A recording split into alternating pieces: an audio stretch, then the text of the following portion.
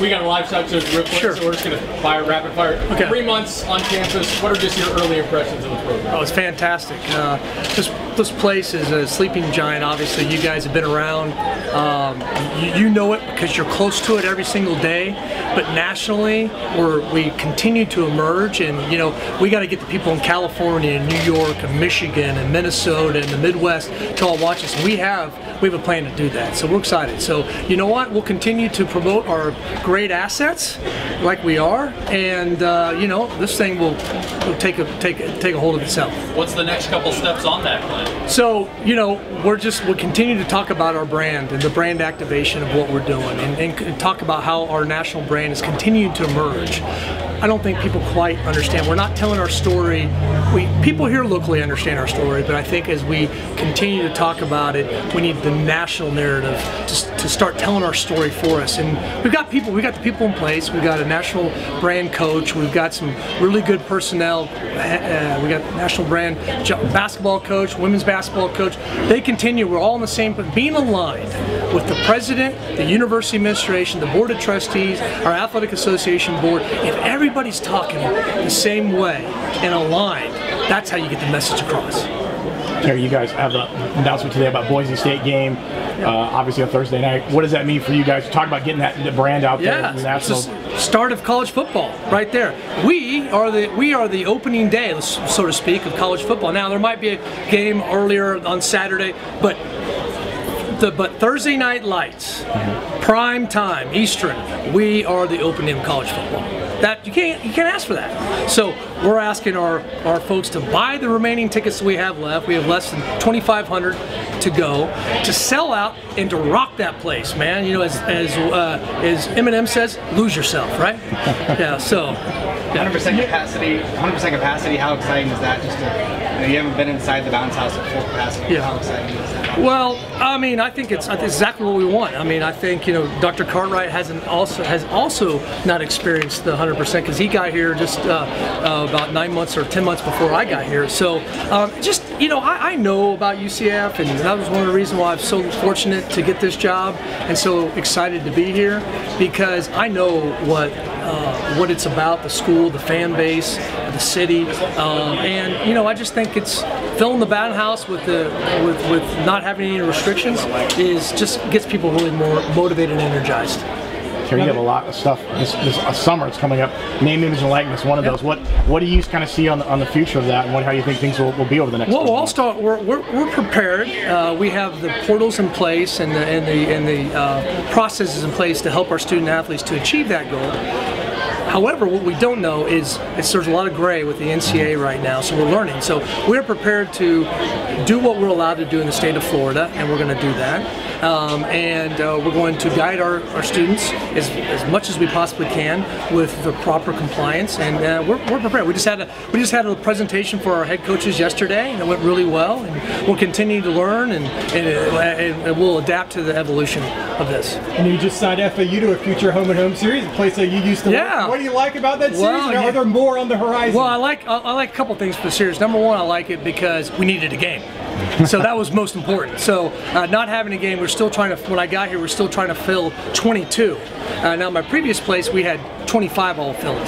So we were still trying to play. So that was the fact that they gave us a game, and we was either going to have to play an FCS or go on the road and play somebody. And it works out well too, because staying in the state and playing a game in the state, letting your fans in South Florida come watch you and fill the place down at FAU Stadium is huge. So and even our fans, it's 2.5 hours from here, and so it's a really good game for us. And they'll end up getting them come back in a few years, and it'll be another really good, exciting in-state game. Are you looking for more games? Oh yeah, every single day. Yes, we're looking for more games. Yeah, we need a lot of games. Yeah. So it's like just a few months since you hired Gus, just the Gus effect. You've seen his work in recruiting and the transfer portal and the national recognition. Just what's it like just seeing it a few months after you hired him? Love seeing him work. Love seeing the staff work. It's been a pleasure to work with his entire staff, and you know, they're on it, man, every single day. I mean, they got their thumb on the pulse of our student athletes or recruits. What our players' needs are, the game plan, the X and O's, the schematics, the facilities. So I mean, we're right there, and we're doing a little bit of a renovation right now in the current football facility. It needed to be done, and so he's really excited about that to get ready for June 1st when the floodgates open and people can come back to campus. When you say renovation, is this kind of like, you know, decoration or what? A little bit of everything, you know, painting, lights, carpet, graphics, just really kind of freshening it up. It hasn't been freshened up for a while. We'll do some other things. We're going to put a new turf in. The turf was pretty old. And so we're freshening that, putting a new turf in, so it's really exciting. Improving facilities will be a big part of your platform in years to come. It's paramount. It's paramount. And you know, the people are the number one. People are number one. And you know, but having nice facilities is number two. And you know, I always say this all the time, facilities are important because that's the recruiting. Having everyday functionality for your student athletes, plus having a nice recruiting trail is important. That's part of the sizzle. But at the end of the day,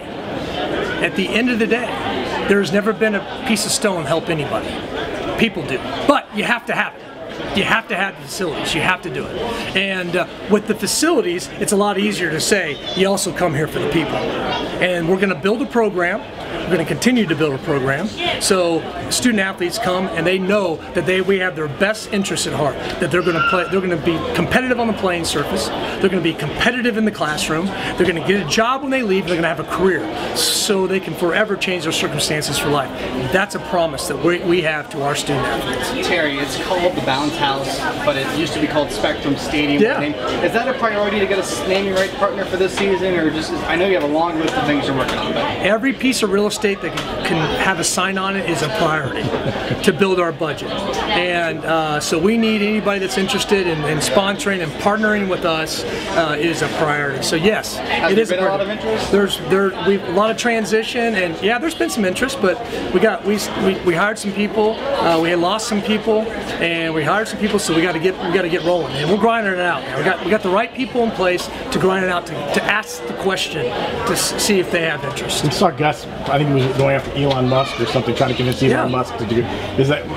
It's good to have your head coach, I guess, trying to convince fantastic people out there to try to. It's great. I love that he's engaging with Elon, and hopefully Elon will be interested in doing something. So you know what? We're so close. Why not? And we've got some creative ways that we want to try to get in touch with him, and I think Coach Malzahn doing what he did was a great first start. I know you put down some roots in Jonesboro, so your daughter just graduated. Yeah, thank you. You've been here for a few months now. Now that things maybe settled down, maybe you're learning the area a little bit better. How are you liking things and living here in the Orlando area? I love it. My son was actually born in Boca. Yeah, so we had Florida roots. We think of Florida as a great place, and we always wanted to come back to Florida. I didn't know that this opportunity, so when I got the call, I was very excited about the opportunity, and when I got it, obviously accepted. And so we're happy to be here. We love Florida. We just love the atmosphere. We love everything about it. But more importantly, you can love the location. You gotta love the people that you work with. We got a great president, Dr. Cartwright. We've got a great university administration that cares and wants to be innovative, and that fits our personalities. People that want to be innovative, the student body wants to be innovative, the alumni want to be innovative, and you know what? That's what we're here to do, and we're going to have to do some innovative things and some things that are a little different to build the program the way we want. Appreciate it. Yeah. Thanks a lot. Great. Take care. Take care. Real quick.